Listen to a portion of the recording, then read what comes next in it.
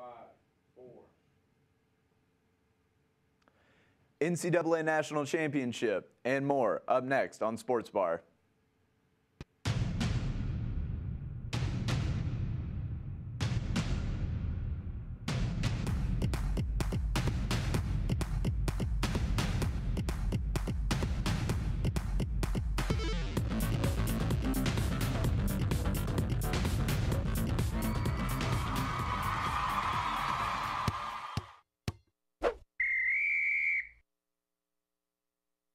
We didn't have a show last week, so we're about 2 weeks behind when it comes to the tournament. We've missed, we haven't missed it, but we haven't talked about a lot of things.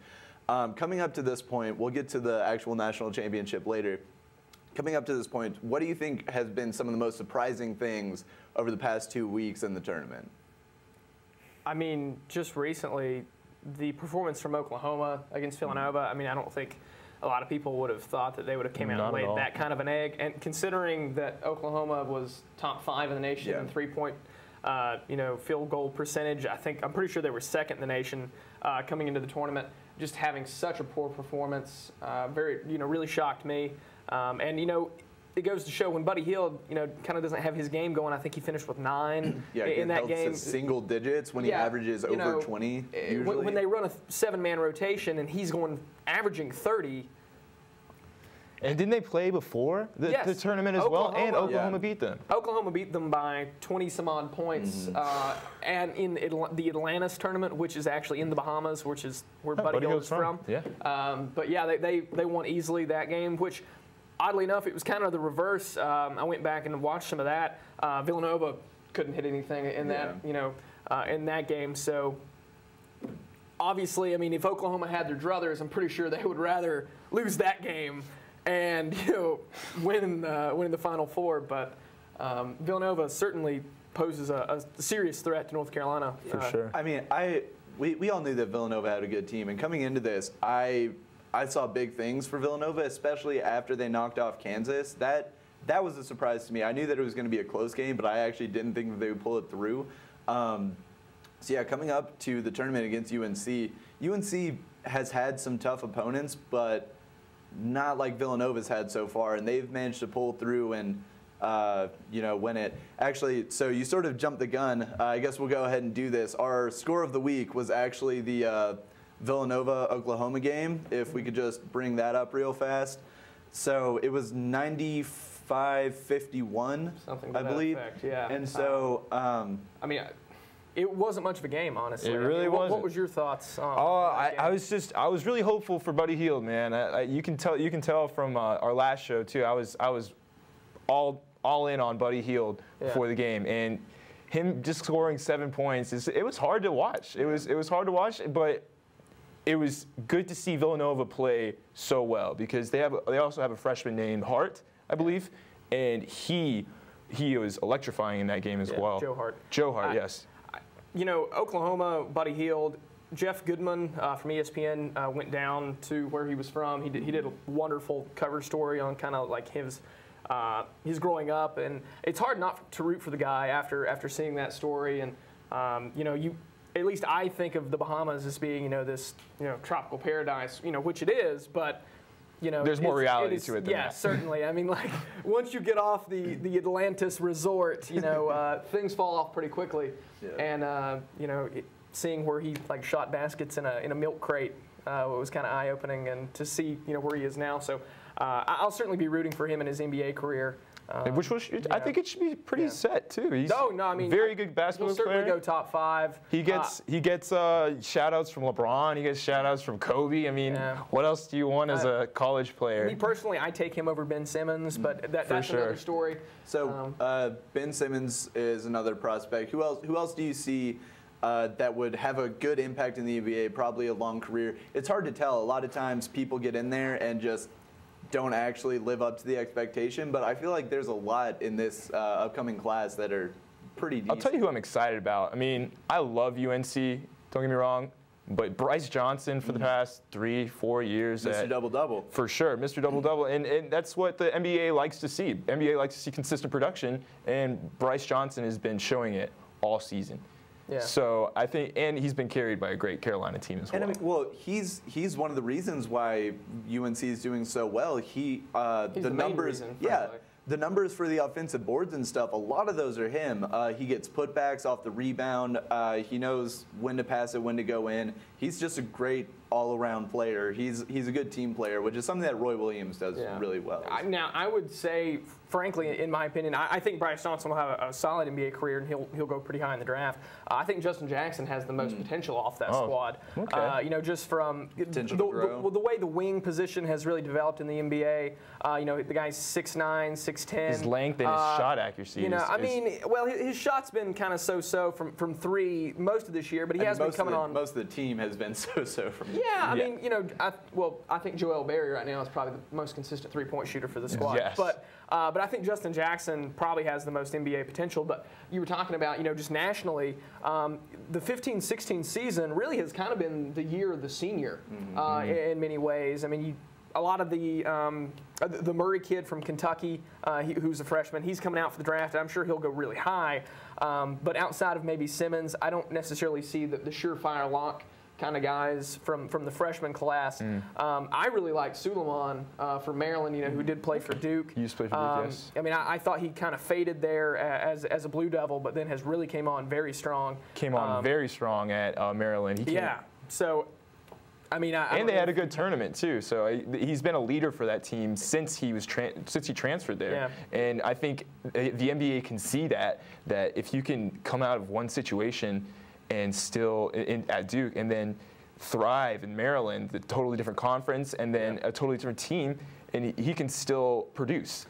So the NBA, I think, would definitely be fond of Rashid Suleiman. And him being a fifth-year senior kind of guy, you know, he's expected just to walk onto that team and immediately contribute, not ride the pine for 3 years and then maybe get he's been on a team long enough to where, you know, you don't have to worry about, like, I feel like one of the big problems with going from high school to freshman to the league is just like 3 different teams, 3 different years. You never build up that team chemistry. But some people are 17 years old.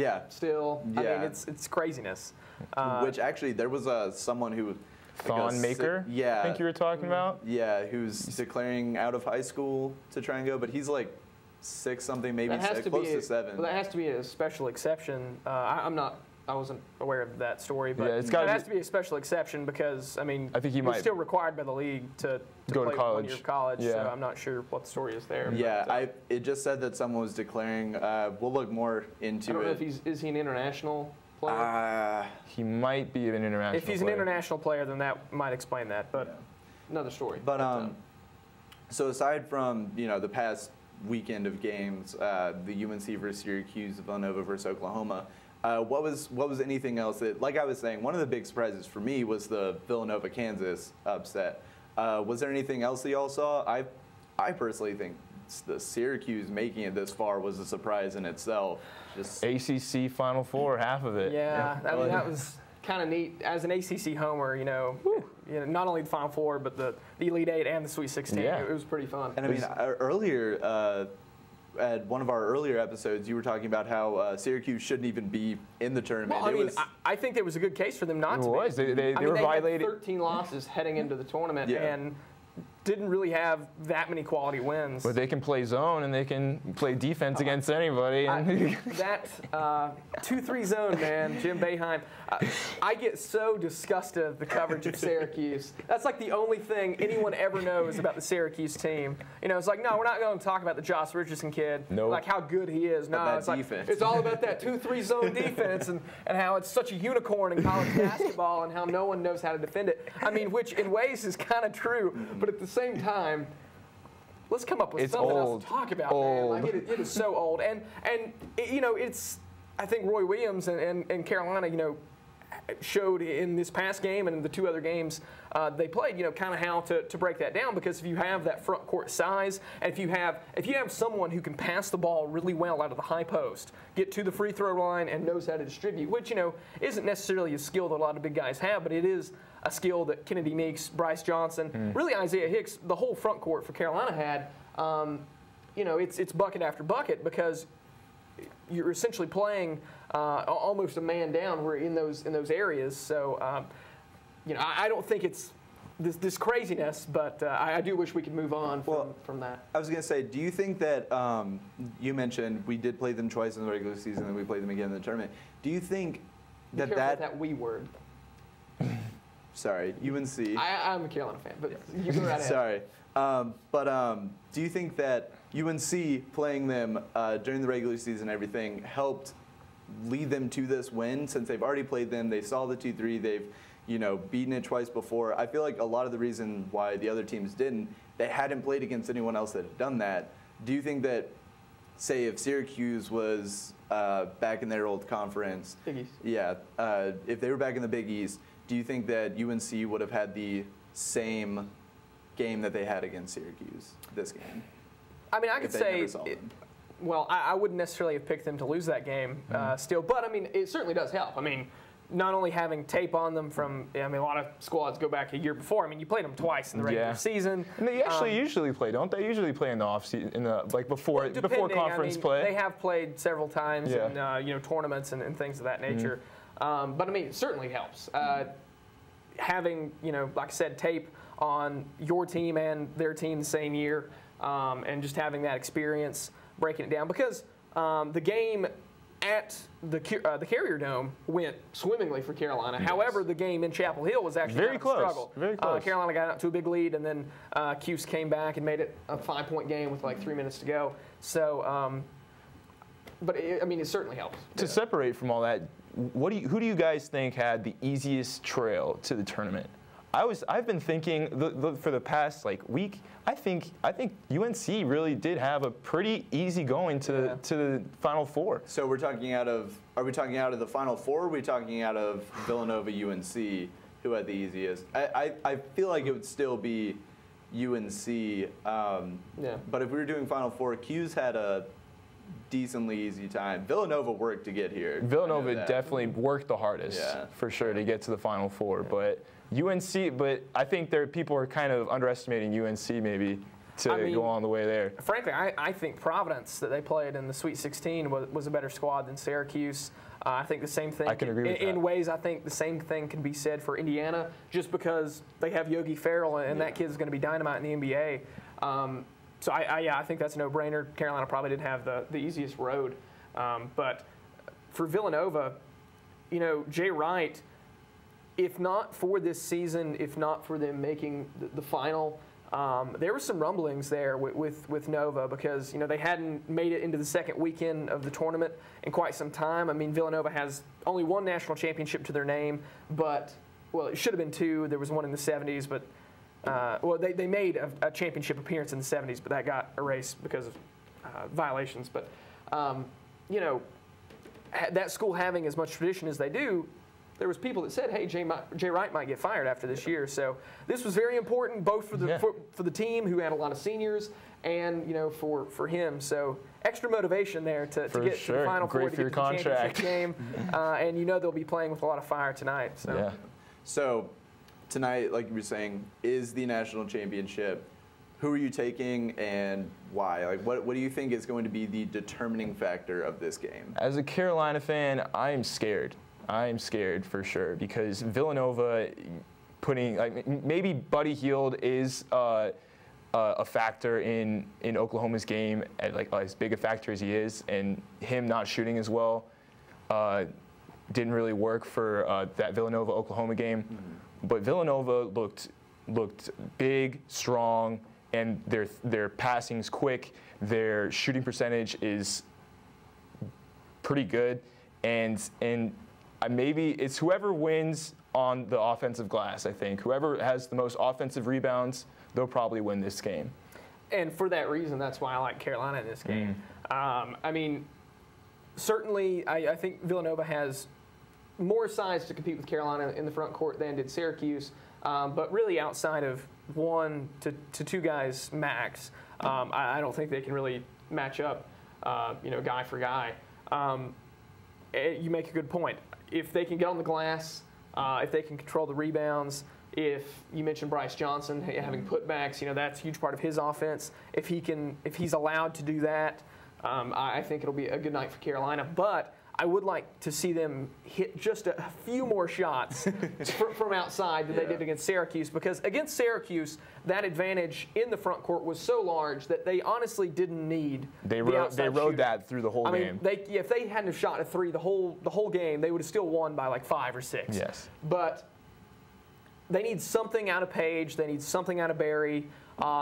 Even Nate Britt, Justin Jackson. You know, at least a little. Hit 4 threes in the game, and I think, you know, total, I think they'll, you know, have enough. But it's going to be a big game for these seniors too. They have been waiting for this. They've been to the tournament the last 2 or 3 years.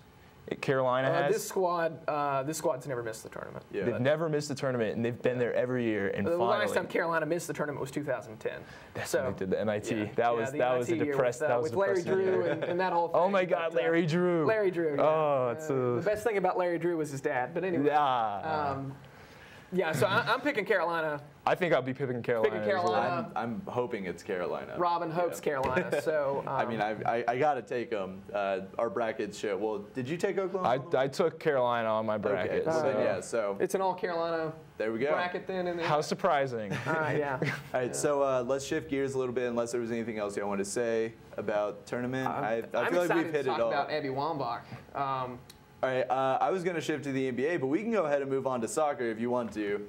You take the roles on Abby Wambach. I didn't mean to jump the gun here, but Abby Wambach recently, I think it was yesterday, got arrested in the early morning in Oregon for a DUI. She'd been to a friend's house, and evidently they had had dinner, and she released a public apology saying how that, you know, she felt like she was an embarrassment to her family and you know, women's soccer in general, particularly with the timing. She mentioned that, you know, reflecting poorly on how they're trying to, you know, fight for more equality. Yes, more compensation on the U.S. you know, soccer level. And I don't know how you feel about the compensation and them being, you know, considered equal, but I mean, you look at the history of, you know, women's soccer, you know, with the national team for the United States, and there's no comparison. As a fan, you have to feel a little bit conflicted because the men's soccer team, don't get me wrong, very talented team.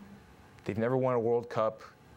I think the strongest outing they had is a semifinal in like the 40s or the 50s or something. Yeah. Very long time ago. 1930 something, I think. Yeah. But the women's team has been sensational for the last 20 years. Yeah. And whenever you see like all that consistency, I think it should be compensated. 3 World Cups.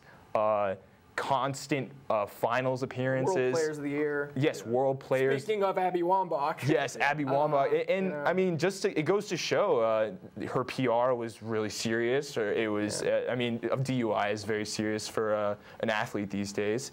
And they have to look good to just make this lawsuit go through and smooth for them as well. They have to come out. As a fan, I want them to be compensated fairly. Now, playing a little bit of devil's advocate, we know that a lot of times, like the men's league teams get paid more than the women's, just in general. Yes, they are world champions. They play their hearts out, and I mean, honestly, that's the only time I really watch women's soccer is when the U.S. women's team is on. But do you think that the competition factor might have something to do with it? Like I don't really see any Ronaldos or Messis or anything on like any women's teams. I mean, I personally do want them to be compensated more. They do show out. They bring in more money than the men's team and all that. But do you think that maybe the competition has something to do with the compensation? Well, I think you could make that argument 15 years ago. But I think the women's, game internationally has exploded in the last 10 years. I mean, your traditional European powers are beginning to actually pay attention to women's soccer, at least at the international level. Now, the professional leagues in England and the Liverpool women and things like that. They're doing about as well as the WNBA, probably. Yeah, well, actually, the WNBA, I would say, is doing much better. Probably. But at the international level, you are seeing the quality of play, really be risen. When the U.S. won their first World Cup championship against China in '99, or in '95, at that time, the U.S. and China was really the only two countries that really fielded what you could say was a professional sides. But now I would say you have at least a dozen countries that are good enough to make serious runs. Maybe still only 3 that you actually consider to be World Cup contenders. But that's the same way with the men. It's the exact same way. At the top. It's usually the same teams too. Exactly. Germany, Brazil, France. The cream England. is different at the top. Exactly. But I think it's certainly changed. Would you agree? I agree. I totally agree. Okay. So, say that this were different, like the men's team was fighting for more equal pay and all that. Do you think that if one of them got a DUI, do you think they would have gone out and made this public apology and tried to fight more, or do you think it would just be handed to them sort of Matters how your PR wants to handle it, I guess. I would believe. I think this day and age right now, a DUI is on SportsCenter and the next day. So I think the PR has to be really strong and very and have to communicate and aggressive with their clients if they get a DUI like that, especially an athlete. Yeah, I would say that it would somewhat depend on who it is. I mean, with the women's team, if it not been for Abby Wambach, if it was a backup goalie, then probably I would think have this been is essentially a non-story. So say Dempsey was the one that Dempsey, even Donovan since he's retired. I mean, Abby Wambach's retired, so. But she's who she is. Donovan's who he is. If this would have happened to him, that would have certainly still been a story. Like you say, Dempsey. If DeAndre Yedlin had done this, that would have been more of a story in England than in the States. So I think it definitely depends on who and when, and those kind of scenarios. All right, so we do only have about 5 minutes left. Let's go ahead and move on over to the NBA. The Celtics just actually clinched their playoff spot. Don't we have a play of the week? Yeah, we do. Thanks, Adrian. So let's go ahead and show the play of the week that we have for you, which was from the Celtics game against the Warriors. The reason this is play of the week is because it's just not like Steph Curry to miss a shot like this. We're just pretty not much used wide to it, open. man. He misses. Not used to it at all. Harrison Barnes could have passed it to him, but you don't have time to think of that situation. Now, I will point out, coming up soon, that Marcus Smart. This should have been called for something. He tackled a guy to get everyone open. Listen, poor Marcus Smart. Listen, you can't.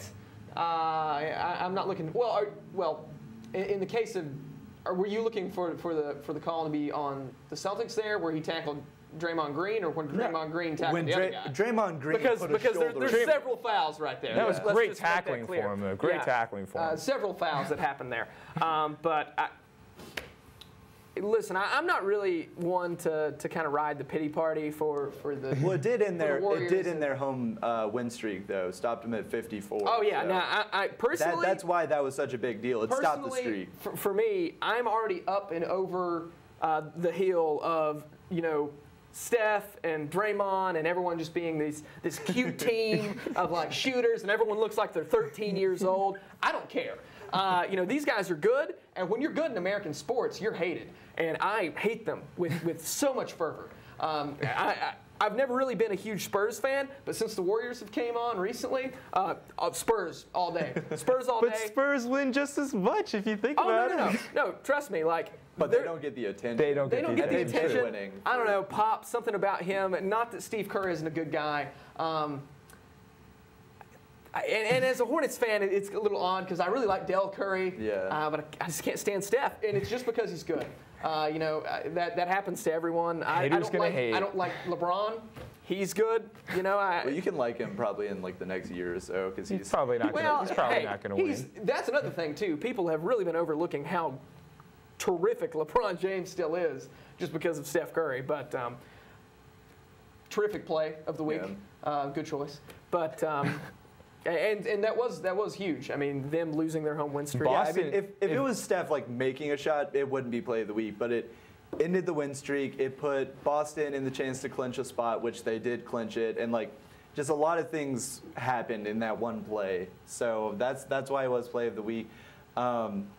So how do you see it panning out? We are talking about the NCAA tournament, but that ends tonight. We're gonna have to talk about the NBA finals coming up. Do you see anything happening with the Warriors, the Hornets, Celtics, Spurs. Like everybody's waiting for the Spurs versus the Warriors, and then in the Western Conference Finals. In the Western Conference Finals. But I think the thing to talk about is definitely the Eastern Conference Finals. Who do you think, Travis? Well, I mean, the Cavs I think will be there, and then after the Cavs. Honestly, I don't really know. Up in the air? I think it's pretty up in the air. I mean, do Toronto. The Hornets have a good chance? Well, I wouldn't say they have a good chance. I think they have a decent chance to win their opening round playoff series, which, I mean, that would be massive for the city of Charlotte. Keep in mind that they haven't even won a single playoff game as the Bobcats, or since they've switched over to the Hornets, since the Hornets franchise left initially. That's been a while.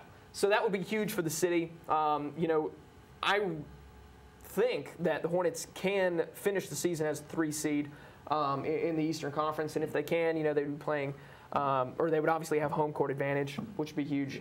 All right, well, I guess at this point we'll just have to wait and see. I'm going to have to cut you off. We are out of time. So as always, I'd like to invite you to leave your questions, comments, concerns, anything like that at www.watchapptv.com. Don't forget to watch the game tonight. Let us know how you feel about the outcome. And until next time, I'm Robin Palmer.